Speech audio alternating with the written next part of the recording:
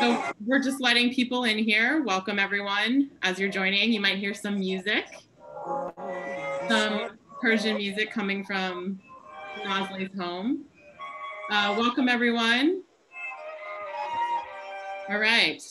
Welcome everyone. My name is Sari Kamen. I'm the Public Programs Director of MOFAD, the Museum of Food and Drink. It's really wonderful to have you all with us this evening. Nazli, you mind turning the music down just a little bit? Thank you so much. So we're going to get started in just a moment. I just wanted to say hello and welcome you all. There is going to be some cooking during the show. As I think you all know, you got recipes. Someone is screen sharing right now. I don't know why that's happening, but if you are Treadway iPad, maybe please stop screen sharing. Thank you so much. That was wacky. Okay. So please don't screen share during this unless you're Nazli. As you will see, she has some stuff to show you. So thank you so much.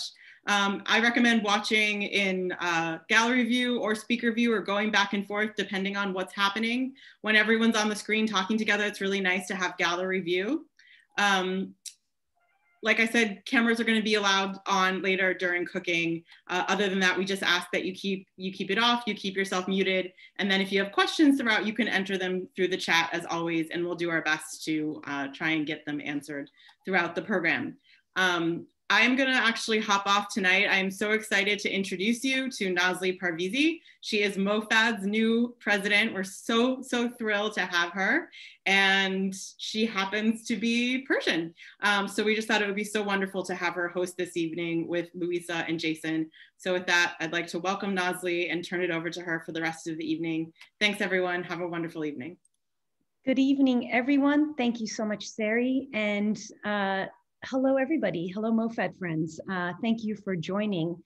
I'm so excited to be here with Jason and Louisa. It's a really special time for our community in terms of New Year and this idea of renewal and birth. But as is becoming a bit of a, I don't know, I guess is becoming less and less of a surprise these days. We also come together at a real time of sadness for our country.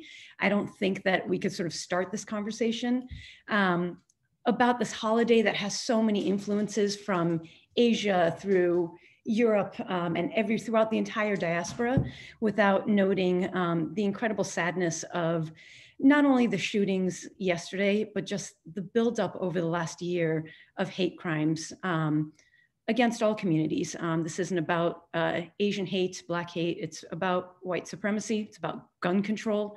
And yeah, you know, we were hoping for newer and sunnier days with new leadership, but there's gonna be a lot of remnants left of the last few years. And you know, we are a museum of food and drink, but I think all of us would agree that food is politics and food is political. We really have done a lot over the last year to highlight the sort of roots of racism, certainly against Asian Americans, even as we celebrate Chinese food and Chinese restaurants. So much of the birth of that world was rooted in racism of the Chinese Exclusion Act. And so I just want to take a moment for everyone and just kind of just reflect on those who have died, to reflect on any one of us who have experienced racism or hatred in our past. And yeah, let's just kind of sit with that for a second.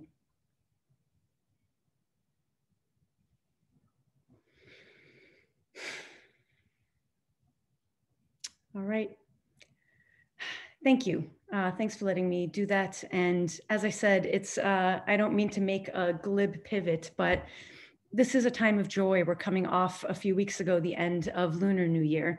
And there's so many wonderful spring festivals. And what I love about Nowruz, what we're gonna explore with Louise and Jason, is just the commonalities and universalities of the holidays during this time, whether it's Lunar New Year, Passover, Easter, Holy, there's just so many beautiful traditions. And obviously we're all here to kind of think about this idea of spring and birth and renewal.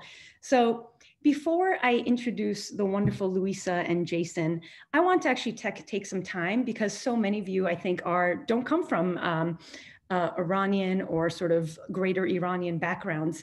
And I want to give you a little bit of context before we talk about Nowruz, because some of you might be new to this and we're just curious, and I love that curiosity and I welcome you. I'm going to give you a little bit of a Nowruz 101 as best I can. And Jason, feel free to chime in if you feel like I've missed anything. It's a very large history that I'm condensing to all of, 6 slides, right? But we'll do our best so that folks don't feel totally clueless about where this holiday is coming from. So here we are. I'll take 2 or 3 minutes on this. I want to first talk to you about modern day Iran, which is very much the shape of a cat. So here's the cat. And we refer to this as Persian New Year. And Louisa had actually brought up that some folks feel left out of that notion.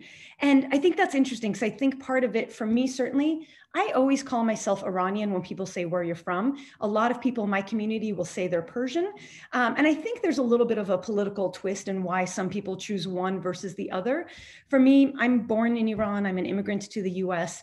And while Iran, and certainly the government of Iran, is not certainly not representative of who I am and my values, and certainly the values of most of the people I know, it is my country. And Persia is something that has not necessarily existed. It's not a word that people use in Iran to refer to themselves. My rugs are Persian, cats are Persian, I am not.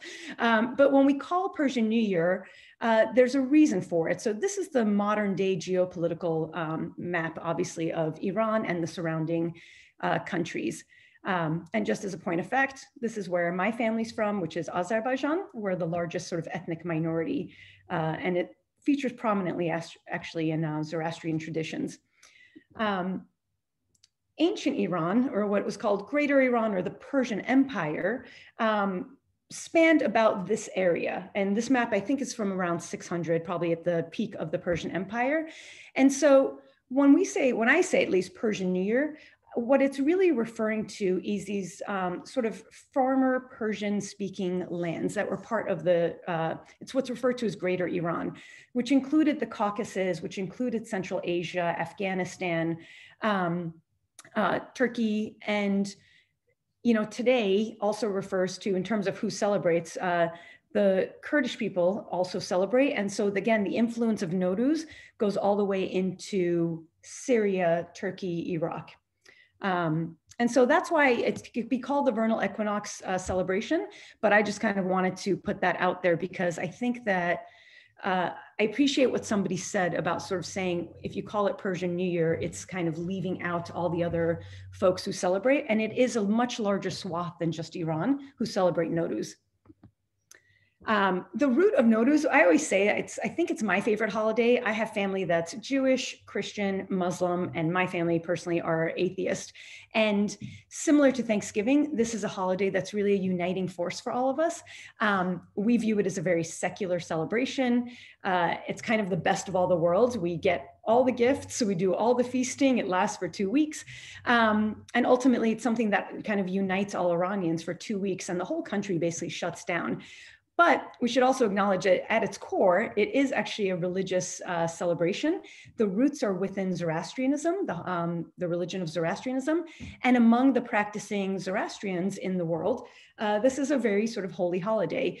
The majority of Zoroastrians left Iran after the Arab invasions or the Islamic invasions and headed towards Gujarat and then Bombay in India. And they're known as the Parsi community. And that's the largest sort of group of Zoroastrians in India. And then Iran and America have fairly large populations still.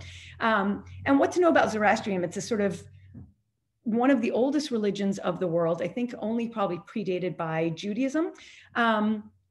And again, you saw that map of Iran and kind of the sort of centrality of the world was sort of in that region. And so a lot of the things I'm saying have had a lot of back and forth and massive influence. I mean, this has been a land of conquering, Silk Roads trade, and such a confluence of ideas, religions, peoples, tribes, and languages.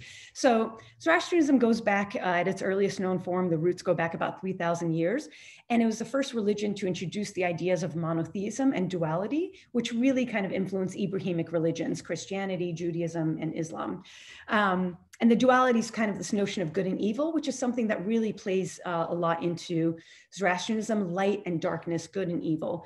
And it was the state religion of the Persian Empire. The Persian Empire was accepting of other religions, but for the courts, throughout most of the court, it waned in and out.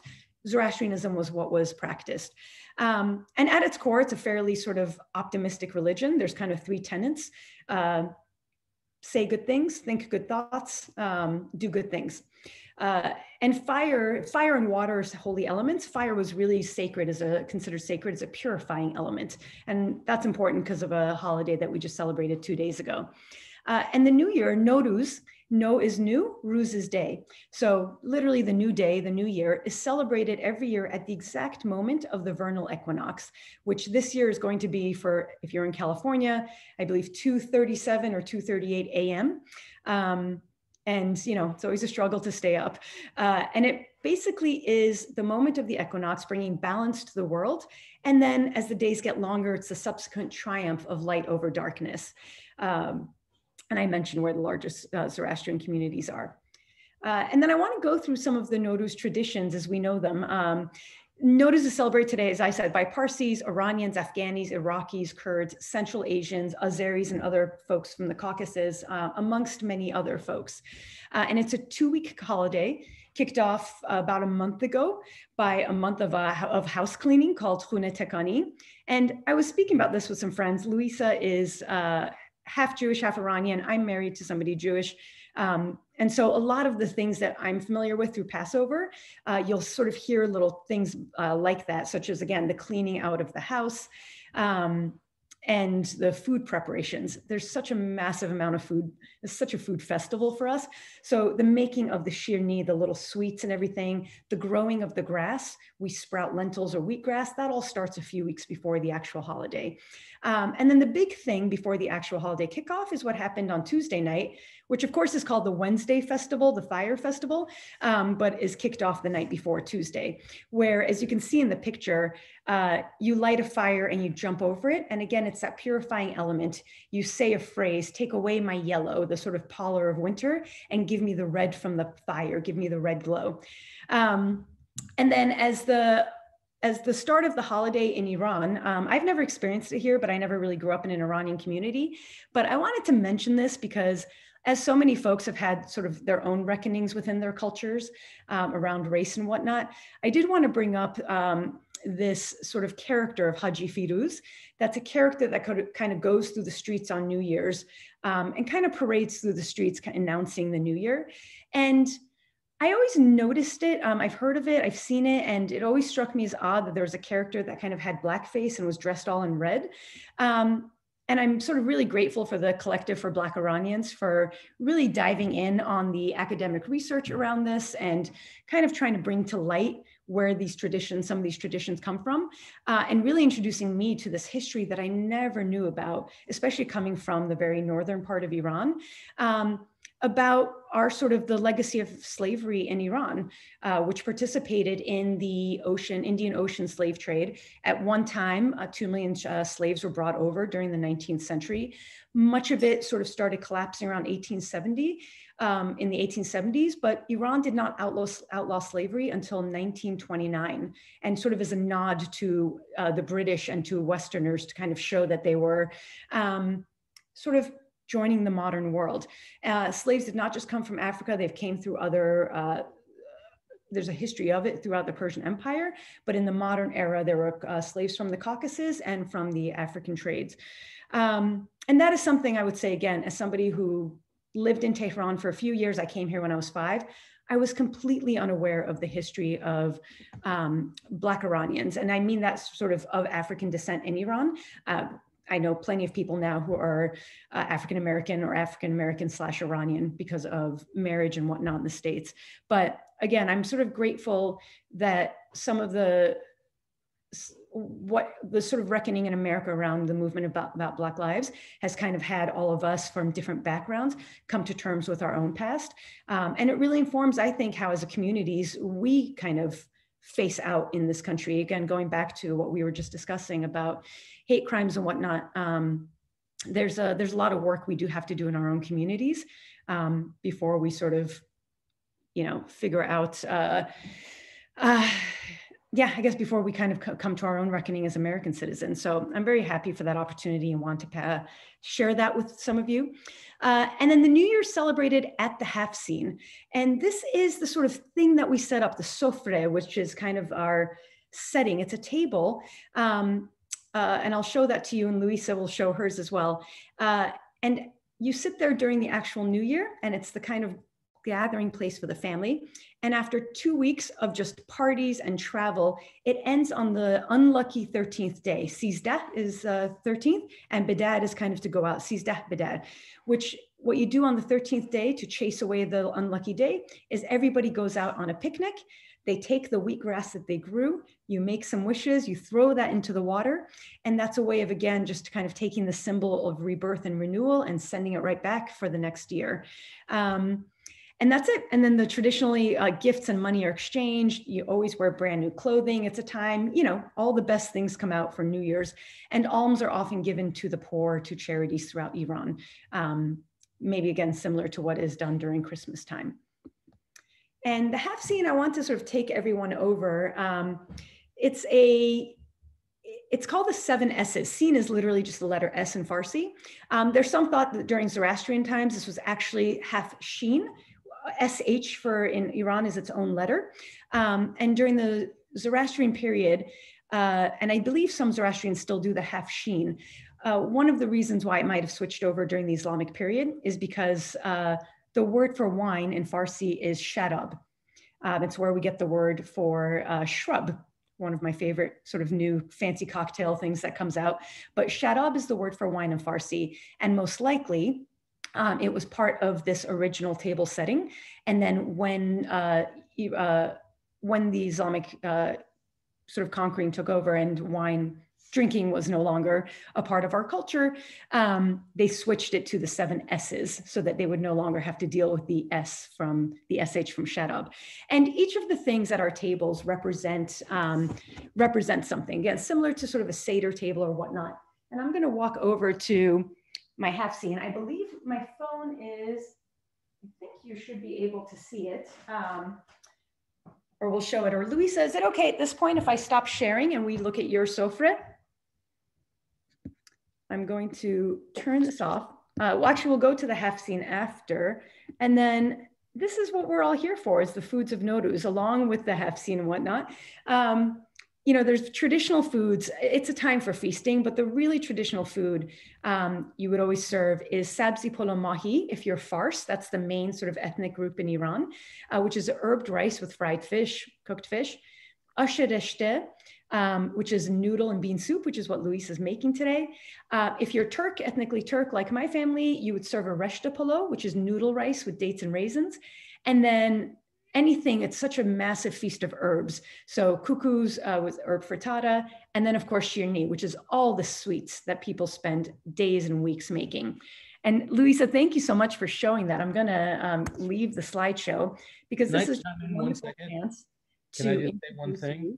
Yeah, hi Jason, please. Yeah, Turk, Azeri, Pars, Fars, whatever. We're going to be eating all of those things that you mentioned, and a couple more. We have a smoked fish, which is a very popular thing up in northern Iran, in the Reshteh area as well. And I just wanted to show one special ingredient that we put in our sabzi polo, which is fresh garlic. It looks like green onions, but this is a garlic bulb, and we actually cook this in our pot of rice. And it's just the most aromatic and beautiful thing that only really comes around for a few weeks each year. Just wanted to add that. I think that's wonderful. And yeah, and that's a great way of saying hello to you, Jason Rezaian, to you, Louisa Shafia. How are you both? Hi, Great. So excited to be here. Hi, everyone. Thanks for joining us. And you were showing the beautiful sofra. I'm showing mine as well. And I'm so sorry because I was doing the slideshow, so we couldn't see it. But Everyone has their own take on it. It's kind of like decorating a Christmas tree. We all have our own version of it, but all of us kind of make sure that in some form or another, the 7 S's are represented, as well as eggs for fertility, fish as a symbol of life, a mirror as a moment of reflection, and then our various half seams, vinegar, garlic, apples, and then all the sweets, of course, all the sweets that my mother so lovingly made. And I believe that everyone got with you, Louisa, from your package. Yeah, did the people who ordered your boxes, did you taste any of your cookies yet?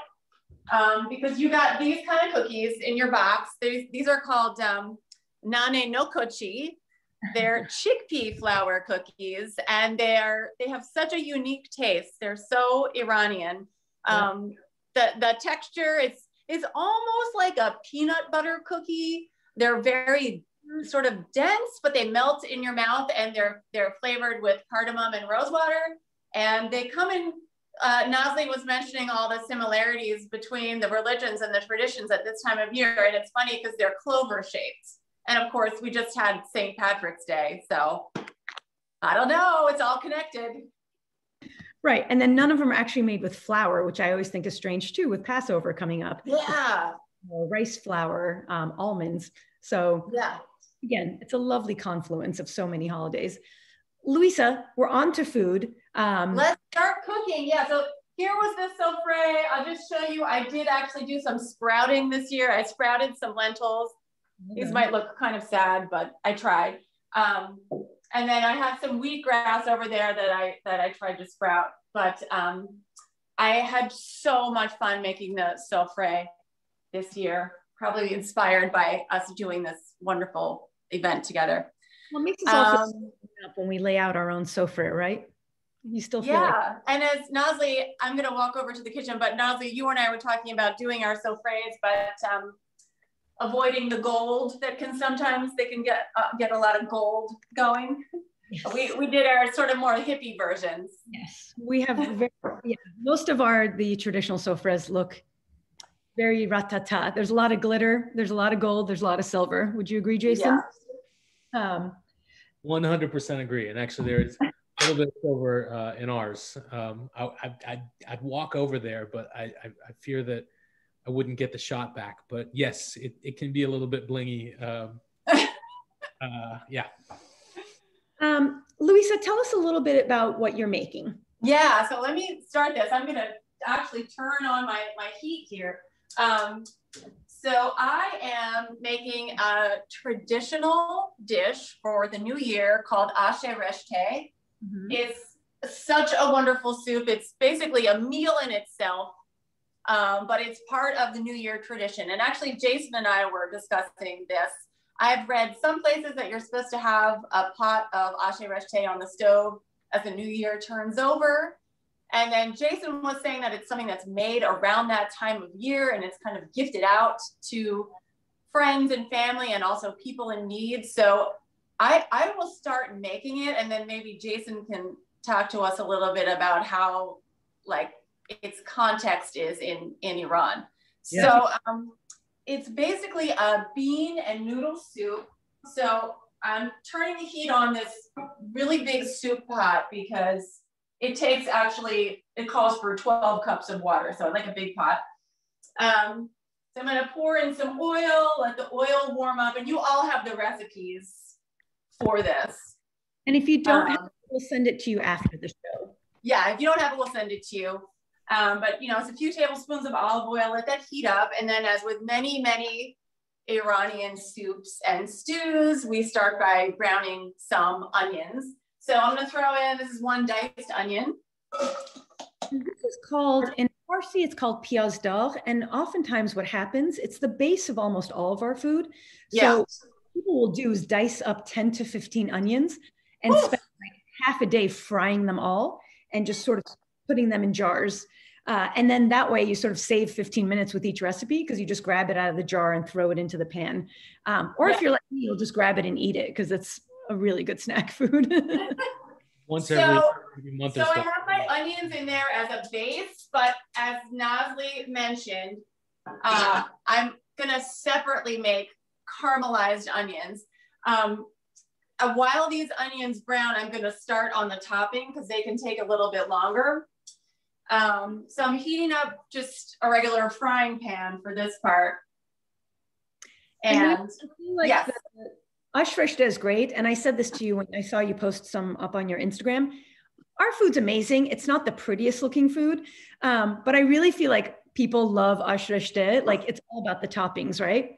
So it's all about the toppings, yes. And I think the toppings make it look beautiful too. I agree. And I just want to show you all. So this soup has 4 different beans in it. Now this is my take on Ash Reshteh. I have kidney beans, chickpeas. It calls for lentils, which start out raw and they'll cook along with the soup.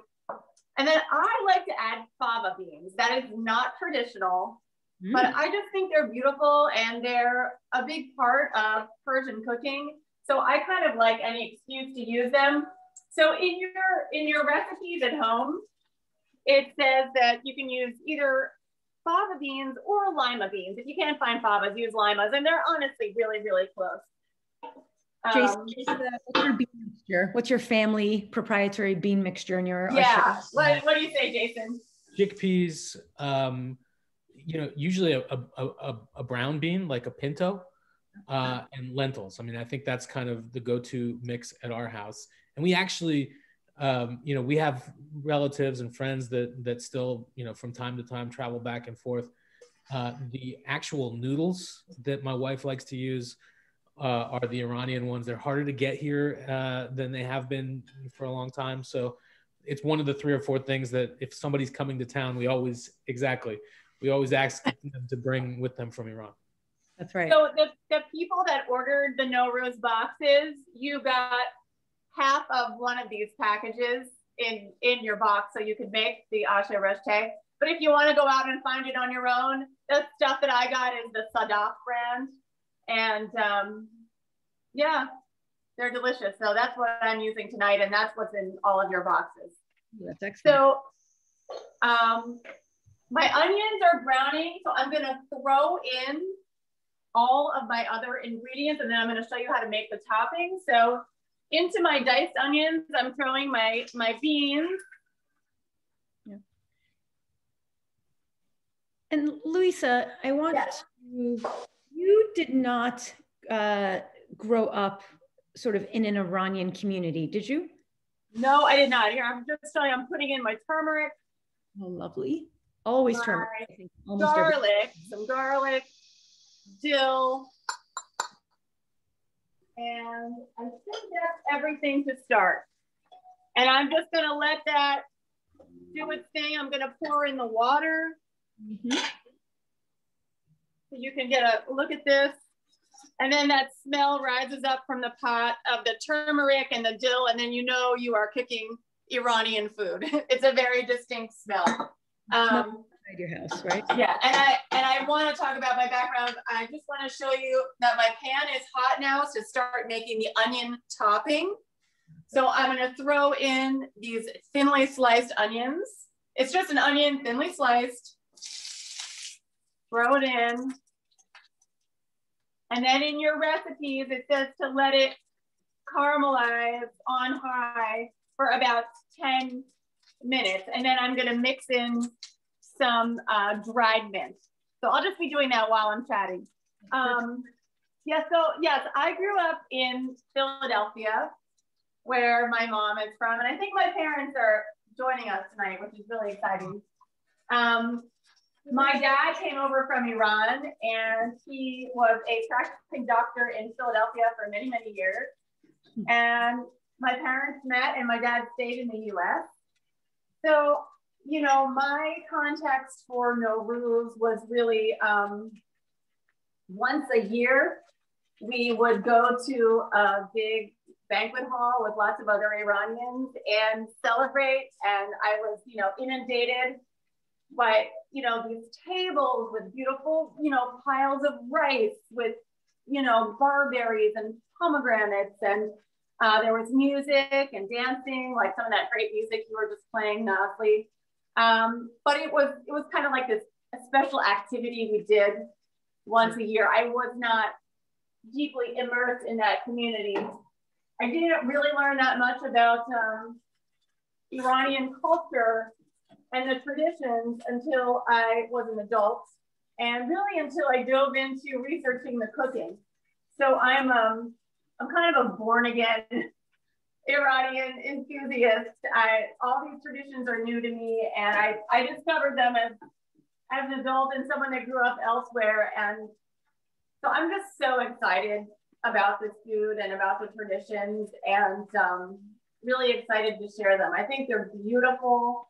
And as Nazli was saying, they're so ancient, and amazingly, they're still so relevant for all of us today. You know, we can all use some rebirth and some renewal and some refreshing after this rough year, and the tradition of, you know, throwing away those old cares and troubles from the old year. It just really resonates right now. Yeah. So if you want to see how these onions are coming along, I'm going to really, really brown these. Like, I'm not half stepping here. Like, I really want color on these because that's what's going to bring out the sugars and make this taste really delicious. So it still has a little while to go. But Jason, I would love to hear what your experience is with Reshteh at the New Year, what role it plays. Sure. So, you know, I think it's a dish that I've been eating since I was a kid, but that I didn't really form a true appreciation for until I started traveling to Iran and then living there. And this is a time of year, you know, if you follow, you know, news about Iran or just images of it, you know, the Charshambi Suri that we talked about, that last night or the night before, 2 nights ago, you know, it's such a huge, uncontrolled event. It's like 4th of July on steroids all over the country. Fireworks now. So it's just nuts. And there's fires everywhere. But then after that, the cities really kind of mellow out for 2 weeks, and people disperse and travel all over the country. I lived in Tehran for about 5 years. And those 2 weeks, these 2 weeks that are starting today, basically, are the best 2 weeks of the year because there's no traffic, the air is clean, and there's just this sense of community among the people who are still there. There's no hustle and bustle. Offices aren't open. People are just, you know, going about enjoying life, taking strolls, visiting each other. And Asher Reshteh is just a thing that, you know, pops up everywhere. You know, you go to somebody's house and there's a big pot of it. You go to a park and somebody's, you know, maybe selling it or maybe just handing it out on the street corner. And it's like the ultimate community food. And as Louisa said, I mean, it's like, you know, a meal in one single bowl. It's very hearty, very filling, but also incredibly fresh and vibrant, right? There's so many fresh herbs in there, and the different seasonal flavors. I mean, she's making the toppings, you know, there's fried onion and fried garlic, fried mint, which is not something that people think about. So it really is just this unique collection of flavors coming together. And for me, it just kind of symbolizes that season, this season, like no other food. We'll be eating a bunch of it over the next couple of days. Yeah. So we can skip ahead to what this soup looks like. The beans cook, and then you throw in the noodles. And even though it calls for 12 cups of water, it ends up being a really thick soup. So this is kind of, you know, what it looks like. And then I like to, so, you know, this is after an hour of cooking when all the beans are tender and the lentils are nice and soft and it's starting to thicken up. You throw in your noodles, let those cook. And then the recipe calls for a few cups of coarsely chopped leafy greens. So I have a mix of some spinach and little baby kale here, which I'm going to throw in because I like this soup to be super green. And if you haven't noticed yet, kind of the theme the theme color of Nowruz is green with the shoots and the sprouts and herbs and new growth. So I like my dishes to be really, really bright green. So yeah. When you talk about Iranian food and kind of what defines it, like, you know, I always tell people, because they say, well, kebabs. I'm like, well, kebab culture is culture. Like, it's the thing you eat maybe when you go out. But the defining food for us is our ashes, our stews. And I think other than Vietnam, we're the only country I know of that serves a plate of herbs. Like we're so used to in America sort of chopping up some parsley as garnish. Yes. And with every meal, breakfast, lunch, dinner, you have a sabzi. And it's a combination of parsley, cilantro, mint, tarragon, watercress, radishes, scallions. And I mean, we're like rabbits, right? No matter what you eat, you grab a handful of these herbs and you kind of shove them in at the same time as you're eating your rice or your soup. It's an enormous amount of herbs like that we consume. Yes. And Lisa, correct me if I'm wrong, but I remember being at an event where you were speaking and somebody asked you what your favorite Iranian dish was, and you said sabzi and paneer. I mean, just the fresh herbs, right? And bread, right? With fresh bread. Was it who I said that? Yeah. Oh, yeah, makes total sense. I have that in my fridge right now. Awesome feta from one of the local Kurdish markets, barberry bread, and then I'm growing herbs in my yard, and I love just tucking some feta and some herbs into a piece of bread. I mean, that's all I need. Heaven. Anyway, so along the lines of how much we love herbs, we also love onions and garlic so much. And I feel like that's something that's sort of maybe not acknowledged. Like, you know, we know that Italians and the French love garlic and onions, but we love those things. And, you know, they appear really, really prominently, I feel like, in just about every dish. Like, this dish is going to get topped with onions.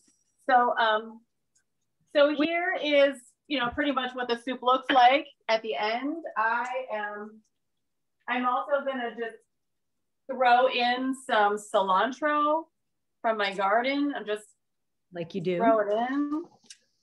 It barely needs anything. I'll leave the stems on there. I just want this to look really gorgeous and green. Never get rid of the stems. It's what? Yes, right. Oh, yeah. And actually, speaking of herbs, Jason and I were talking. So when I was lucky enough to visit Iran in 2014, Jason took me around the wonderful bazaar in Tehran that has an incredible produce market, which is called, what's it called, Jason? Tajrish. Tajrish. And one of the amazing things that I saw was a guy selling herbs, you know, huge mounds and piles of herbs. And he had a huge machine where he would throw the herbs in for customers. And so you don't have to take the herbs home and chop them yourself. They chop them for you. Like, that's just how much a part of the cuisine the herbs are. They know you're going to go home and chop all these herbs. They don't want you to have to do it. They heard our accents, they wouldn't let us pay either, right? I mean, they just gave us, you know, pounds of fresh herbs. They were really nice to us. They were really nice.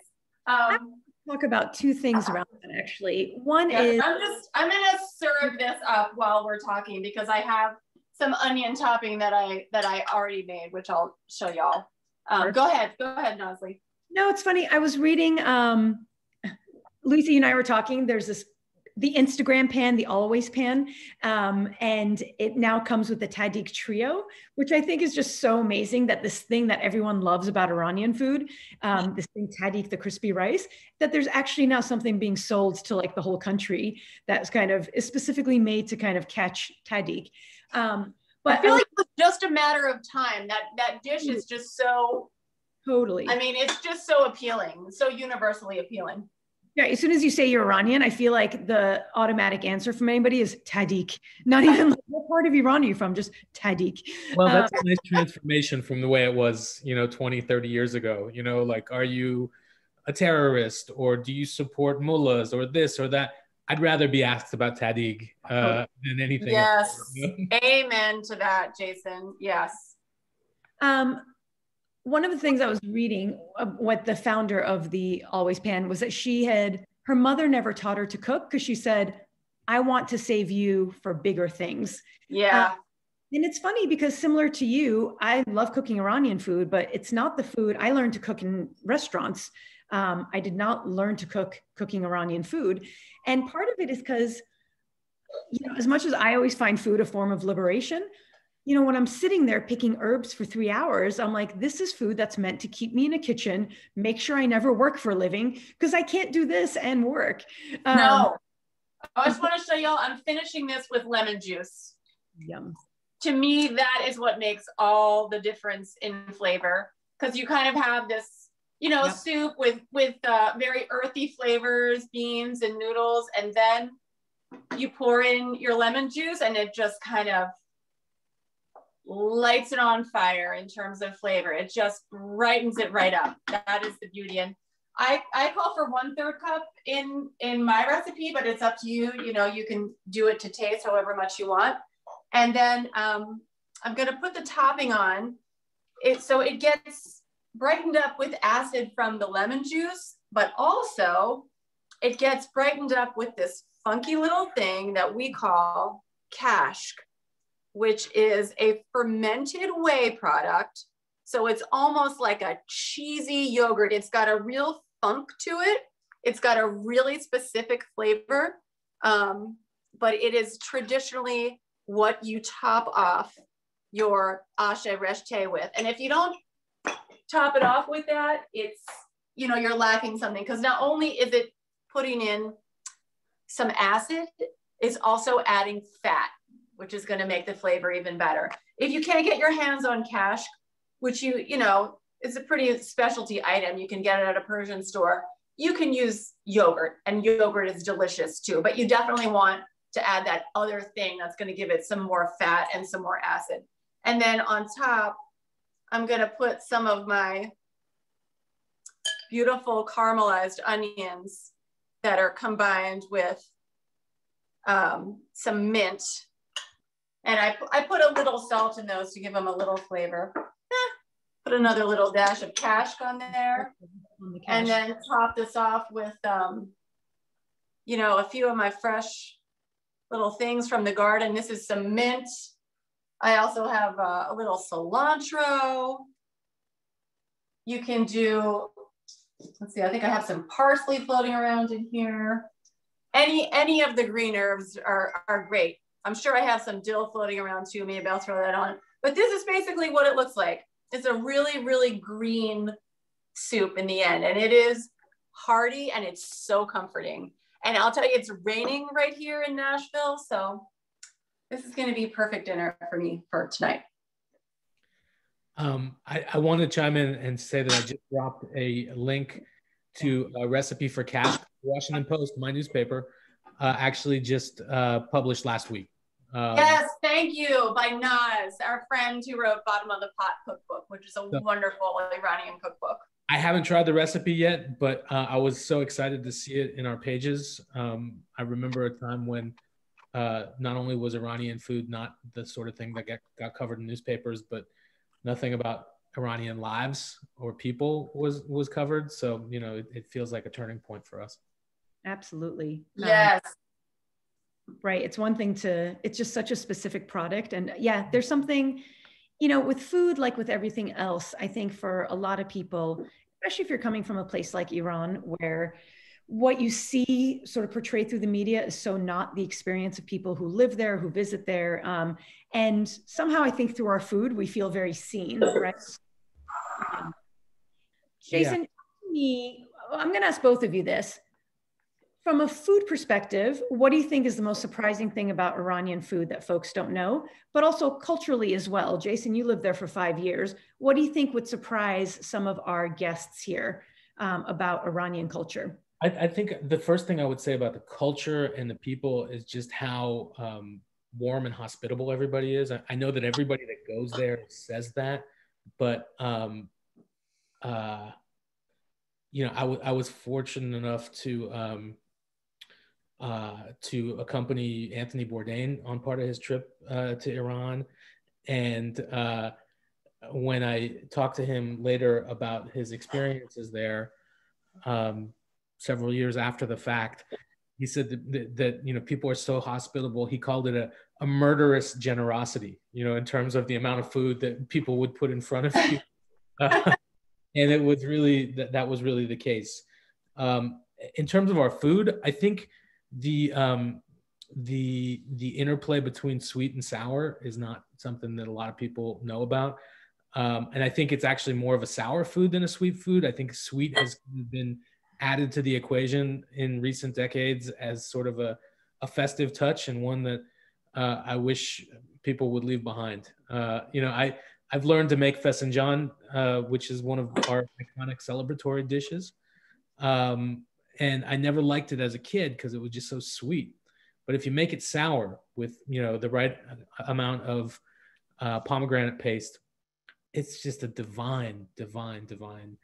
It really is. It's one of those things. It's walnuts, onions, and pomegranate, and it is so much more than some. It tastes like a really complex mole. I don't know how. Yeah, it is a mole. It is a mole, but with walnuts, onions, and pomegranate. And you make it from scratch, and you know, it's not a lot of work, but it's a lot of time. Yes, right? Always. All of our food is a lot of time. Yeah, that's why people only know about kebabs. Right. Because kebabs are the easiest thing to make. That's why, you know, you'll get them at a restaurant, and, you know, that a tourist would go to. Yeah. Yeah. We have about 10 minutes left. And Louisa, I know you were going to maybe do a quick fish fry. And while you do, you might ask some of the questions. Somebody was asking about the significance of the marzipan fish, now that we're talking fish. Well, I'll just start doing this, and then I'll talk about the goldfish. So this is just a really simple fried fish. And fish is traditional for Nowruz because it symbolizes lots of things, like life and new beginnings, and maybe something that Jason knows that I don't know about. But I'm just making a little coating for the fish that is flour, rice flour, and cornstarch. And it also gets a little bit of turmeric and green sabzi. Yeah, we can't cook without turmeric. And green sabzi herbs, which you all got in your Nowruz boxes. So the marzipan goldfish that you got, traditionally for Nowruz, people will put a live goldfish on their sofra. But I thought that it would be a really fun solution to use one that's made out of marzipan. I lived in Brooklyn for 1 million years, and I lived right by a Sicilian bakery, and they make all kinds of marzipan shapes for the holidays. And they always have these beautiful goldfish. So that's how I started using them. And that's my tradition now. And you can get one of those marzipan goldfish and just keep it from year to year. They keep, or you can eat it. It's delicious. Well, I made my own because I couldn't get yours in time, but the marzipan actually is also traditional to Iran. So one of the shirni that we make, one of the sweets, is called tut. My mom has been making these and rolling these. And it's basically almond flour, powdered sugar, and water. And tut means mulberry in Farsi. We have white mulberries and we have red mulberries. And we're obsessed with fruit and we're obsessed with mulberries, but this is not the mulberry season. So of course you just imitate it by making these little marzipan bites, and they're so and so lovely. Yes, that's right. I forgot that there's actually an Iranian tradition of using marzipan. Yeah, I mean, it's not just Sicilian. No, I mean, Iran for a long time before the revolution was, and I think still might be, the largest exporter of pistachios. But in addition to that, I think we probably have one of the highest per capita consumptions of pistachios, almonds, walnuts. We use it a ton in our cooking, certainly in our desserts. And I would say, Jason, when you said, I'm going to pose that same question to you as well, Louisa, but to me, the things that are unknown about Persian food, I actually think our culture of pickling and jamming, our pickles and jams. Jason, I know you were pulling something out, right? Show everybody. Yeah, so I have pickled garlic here. My mother-in-law, when she was married, got a jar of of pickled garlic. That was about 42 years ago. She's still working on that jar and continues to replenish with pieces of that. When my wife and I moved back to the United States in 2016, the details of how we got here are a little bit sketchy, and we could talk about those another day. But we had to start our own jar, and we're at 5 years right now, and it's just starting to get caramelized and soft. I got a piece right here that I'm gonna pop in my mouth, and it's like black candy. I mean, it's just the greatest thing in the world. It just melts in your mouth. This is the thing that you need next to your fried fish. Yes, yes, you need that to cut the jar. Get a couple of bulbs of garlic, throw it in some vinegar, put it under the sink, start coming back to it. And garlic mostly comes from the Caspian. It's now becoming more dominant in the rest of the country, but usually the Caspian region is what's known for using garlic. And I don't know why, and it is actually true, you do not smell like garlic when you eat it there. No.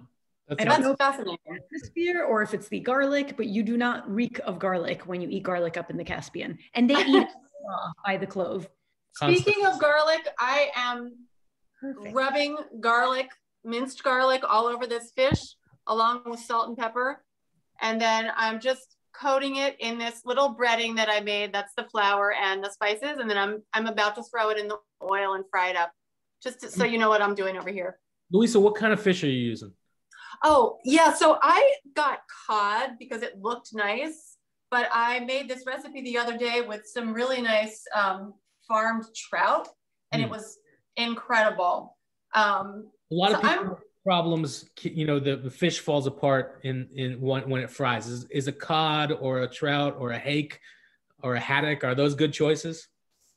Yeah, actually all of those are good choices. And I can tell you because I've spent a lot of time in New England, and you can get fried sandwiches of all of those kinds of fish. But any kind of fish works well. I just wouldn't get anything that's too thick, because this recipe is just a pan fry. So, it should go pretty quick. But the really nice thing about this is the flavors from the turmeric and the sabzi herb mix, which is a mix of some fenugreek, dried shallots, and parsley and cilantro. So it's really unique to Persian cooking. And then, a nice thing to serve on this to finish it off, I'm going to use limes, but people would traditionally use sour oranges, or what are known as Seville oranges. And I went to one of the Kurdish markets here in Nashville just yesterday to try to find some, but they said the season is over. But they did have these sweet lemons, which is something that I've only tasted in Iran. And I thought, oh, maybe I can use one of those. But both to garnish the fish, but both Jason and Nazli put the kibosh on that. They said that's not what those are used for. So true. You could do it. It's interesting. I think that, and I fall guilty. I'm a little bit guilty of this, but maybe similar to Italian cooking. Iranian cooking is so provincial. There are such specific recipes based on what part of the country you're from. And then of course, within families and within towns, I'll ask my mother, can you do this? No, you would never do this. The next family might do it. So everyone's got their own special, which is called advia. Everyone has their own sort of special bean mix in the Reshteh. And yeah, you kind of have variations on a theme, but that really differs based on the region. The food gets spicier, which makes, as you move closer towards the south and closer towards the Pakistani border, the food gets more sour as you go towards the Turkish border, where we're from. That sweet sour interplay, Jason, you're talking about, the Turks are really known for the sourness. My mouth waters when I talk about it. We use pressed green grapes, the juice of verjuice, as a souring agent. We didn't have lemons when my mom was growing up, but yeah. Nazli, did you just say how it's spicier in the south? Because I was lucky enough to go down and visit Bandar Abbas on the Persian Gulf when I visited Iran. And I had always thought that Iranian food didn't have spicy chilies in it. I was completely wrong. This food down there was spicy. Yeah. Every dish I tasted down there was spicy. Yeah, it's a totally different, again, you'll have the sort of basic framework. It might still be kebabs, but the way they spice it will totally differ based on the part of the country. We have just a couple minutes left. And I'm trying to think, I don't think I missed any questions, but folks are asking about well, somebody said, where can I get tahdig in New York, New Jersey? And the answer is always at one of our houses. Find an Iranian. I would love to recommend a restaurant. Great Neck, New York has probably the second largest Jewish Iranian population in the country outside of LA. And there's as a result, a cluster of restaurants there. In Great Neck, there's a few in New York. There's a wonderful place and a wonderful man named Saeed who runs a restaurant called Taste of Persia. And yes, he just opened up again for delivery. And his is amazing, right? Yeah. That's how I met him, was taking his Reshteh at Union Square Market. Yeah. Likewise. A wonderful, wonderful man. And I have to give a vote to Sofre in Brooklyn as well, which is a special place. Sofre is so wonderful. Absolutely. It is, it's kind of like not white tablecloth, but just a really modern take on Iranian food and Persian food. And it's just beautiful. It's just beautiful. I'm dying to get there. I haven't been able to, and it's breaking my heart. Yeah, I know. Maybe after we're all vaccinated, I can actually get there. I'm dying to.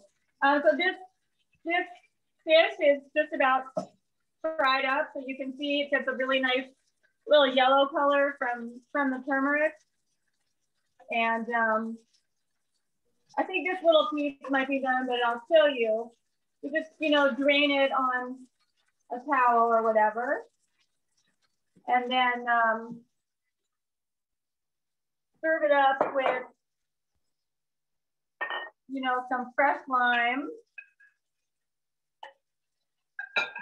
Little fresh lime. Put that right there. And then, of course, some fresh herbs on top. Because it ain't nothing without some fresh herbs. It looks beautiful, Louisa. Yeah, it's really, really yummy. This is a super easy recipe, so I hope that you all, will try these. And I hope seeing them made gives you a sense of confidence in making them. This is one of the easier Persian dishes. It's good. You need a gateway. Yeah, it's a good gateway. Louise and Jason, I want to thank you both so much. As I said, it's such a beautiful holiday and such a beautiful tradition. And, Louisa, you're half American, sort of half Iranian. Jason, you grew up in Marin County. I've grew up sort of in the middle of Irish Catholic, Boston.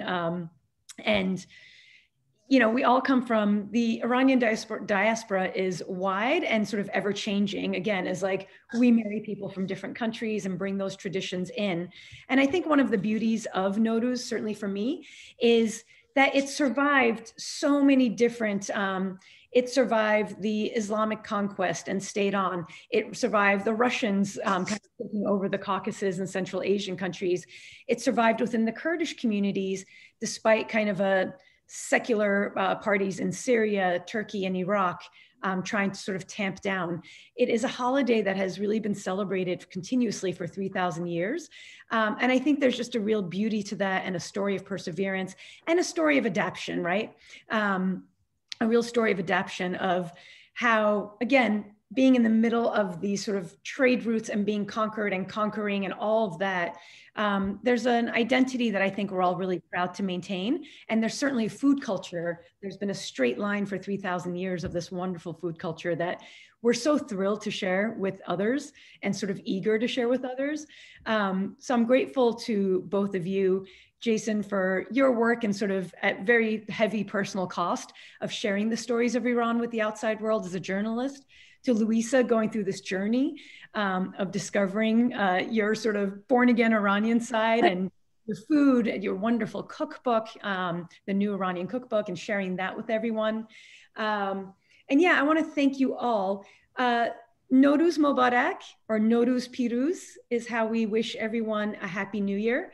And on behalf of MOFAD, again, we are so grateful to everyone joining us. You know, our programs are how we survive, and our memberships are how we're sort of getting through this strange year. So thank you for folks for supporting us, for being here, for engaging in cultures that are not your own and trying something new.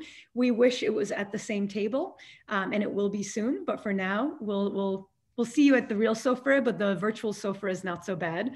And Jason, I think the most fun way to sort of take us out is, this is like your Iranian calling card, is we don't snap like this.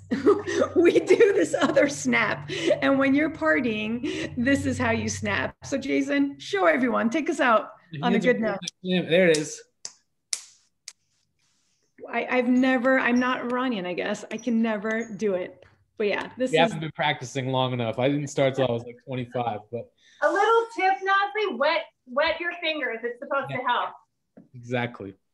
I will try it.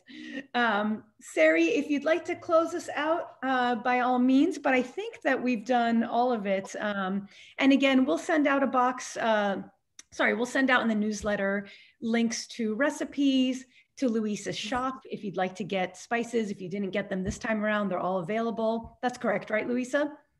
Yeah, spices, and I took the cookies down because we got maxed out on orders, but I will put the cookies back up too. Perfect.